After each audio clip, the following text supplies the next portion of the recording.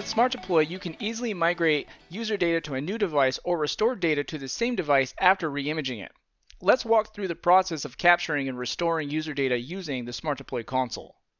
On my workstation, I have a virtual machine that I'm using as a sample end-user device with files on the desktop and other personal folders that I want to capture. SmartDeploy will copy them and we'll see the migration file appear in the folder I have in the top right corner. I'll then be able to restore these files when I'm ready, so let's get started. I'll start in the computer management workspace of the SmartDeploy console. My target computer is here, so I'll click to select it and then click Capture User State on the Actions menu, which will start the User Data Migration wizard. I'm going to be saving the migration file to a local network share, so I'll leave Local Network selected and click Next. Then I can make some adjustments as to what I want captured. User settings would include things like accessibility and mice and keyboard settings and folder options. Application settings will capture settings for certain applications, and for a list of these applications, you can search for "What does USMT migrate" to find Microsoft's documentation.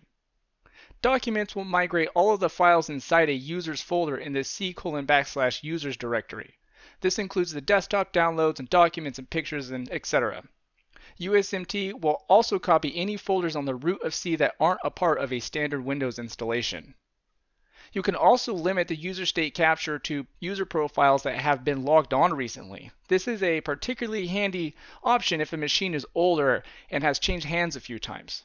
You can reduce the size of the capture file by limiting this to only the current user by lowering this number to something like 7 days. Check free space is good for making sure that the capture doesn't suddenly run out of room. We'll know how much space is needed before the copy starts, so it's good to verify first.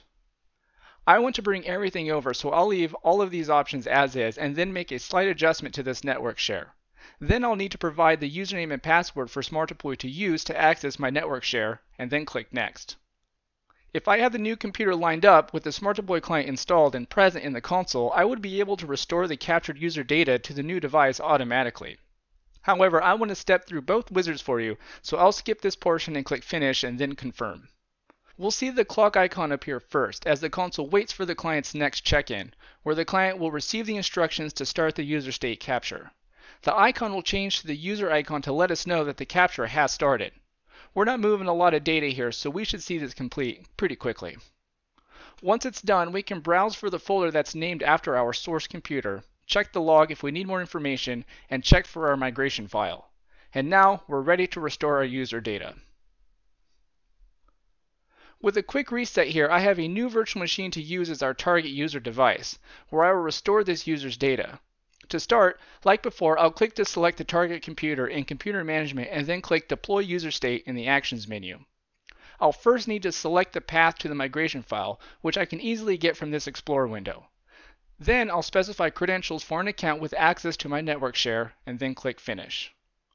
Like before, the first thing we'll see is this clock icon as the console waits for the next client check-in. The icon changes to the user icon with an arrow indicating that the restore task has started.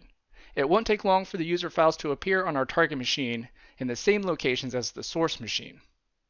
And that's how to capture and deploy the user state with SmartDeploy. To learn more about how this works, head to support.smartdeploy.com, or if you'd like to automate user data migration with deployment, check out our answer file video. And thanks for watching.